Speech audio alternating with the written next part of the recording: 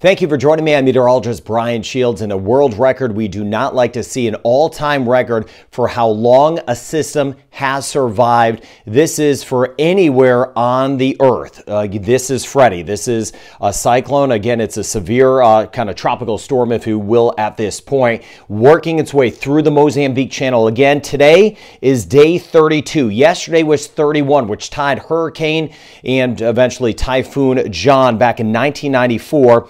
For the longest lasting tropical cyclone on Earth. Today's 32, and the issue with this is it's bad news to pass along. I always like to pass along good news, but this one, not good news, that this may be sitting out there for days and days. We are thinking of our friends in this region over toward Mozambique with, again, the onshore flow generally on the south side moving in, circulation clockwise in the southern hemisphere. There's Madagascar. Again, the forecast track taking it in. Winds right now with the live data coming in 70 miles per hour. That's roughly 115, upwards of 120 kilometers an hour. And this is just sitting there. Let me show you the winds and then what happens next with this. And then I'll dive into that Caribbean forecast.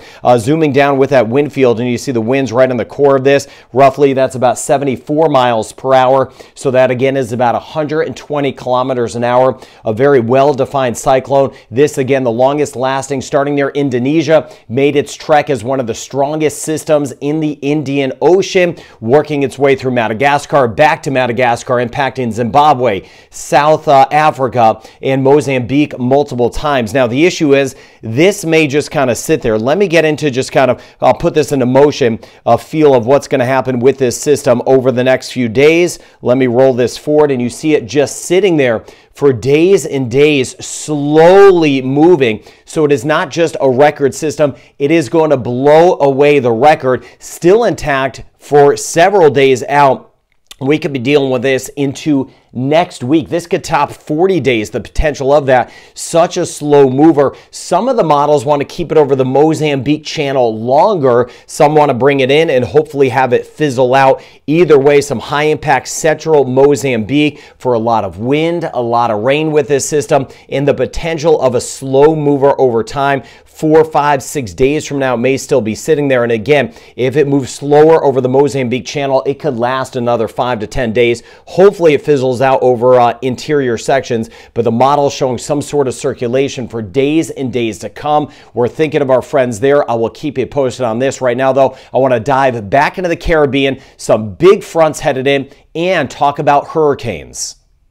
Some of us had some rain yesterday. Jamaica, there was a point on this page where, on this channel, where the comments lit up and I knew it was raining. I could tell. We were excited about that. Some spots over toward Manchester as we worked our way into Jamaica. We had a few showers yesterday. Slight chance today. Best chance southern tier, Old Front, Puerto Rico, British Virgin Islands, passing shower, Antigua and Barbuda, Anguilla, and may get 1 or 2, St. Kitts and Nevis, Cayman Islands, Jamaica, Cuba. We could see a few, and we had some showers as well. Comments were lighting up in parts of the Bahamas yesterday with some welcome news, getting some rain. Pulling forward, rain chance still not too terribly high today and tomorrow. So what I want to do is look ahead for you again into next week as we watch the fronts. Tomorrow overall, it's actually going to be drier. Colombia, Venezuela, Costa Rica, Panama, hit or miss shower. Guyana, Suriname, seeing some of those scattered showers tomorrow. But let's zoom ahead.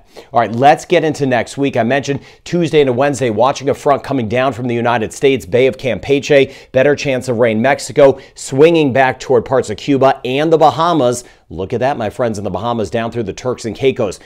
I hope this spills over a couple showers for Haiti, Dominican Republic, Puerto Rico, Jamaica, Cayman Islands, Belize, and Honduras because we need it. It'll be confined mainly to our northern and western zones, but at least by next week, the middle of next week, I've been talking about this for really several weeks now, that mid-March would be a little wetter, and there it is, that forecast holding true. Not as much, my friends, over towards St. Lucia, Barbados, Grenada, Trinidad and Tobago, St. Vincent, the Grenadines, and Aruba, but northern sections, western zones, next week at least, that chance of rain will be getting higher. Seas overall, nothing too crazy out there. It's actually been generally settled for the most part in comparison. Again, we had those higher seas near Colombia, Panama about a week ago. Things aren't looking bad, 1 to 2 meters for the most part. Of course, the Atlantic waters are choppier. Now, this is kind of a crazy map that I'm showing you here.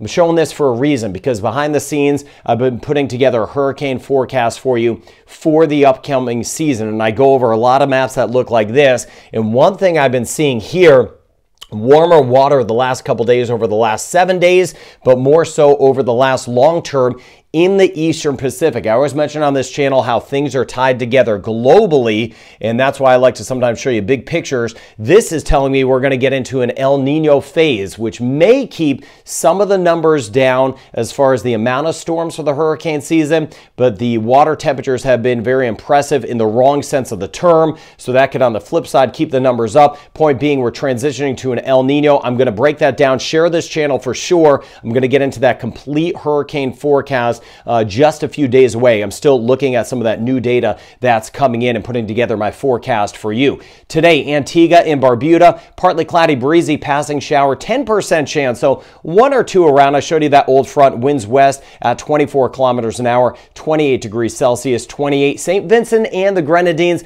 passing shower, rain chance about 30%. So you may get 1 or 2 showers over toward Grenada. Trinidad and Tobago, same thing. Rain chance pretty limited though, a 20% chance. Winds east at 24, 28 degrees Celsius, 83 degrees Fahrenheit. And in Jamaica, partly cloudy like yesterday. I mentioned yesterday the rain chance will be a little higher, and some of us did get a few showers. No, definitely not enough, but there were a few. Rain chances minimal today. Let me know what you're getting in the comment section. Winds out of the southeast at about 15, highs around 86 to 87 degrees. So more fronts next week in the United States, like the one I showed you, dropping into the Gulf of Mexico and the Bahamas next week. And some of those will be near the Caribbean, which means that better chance of some showers.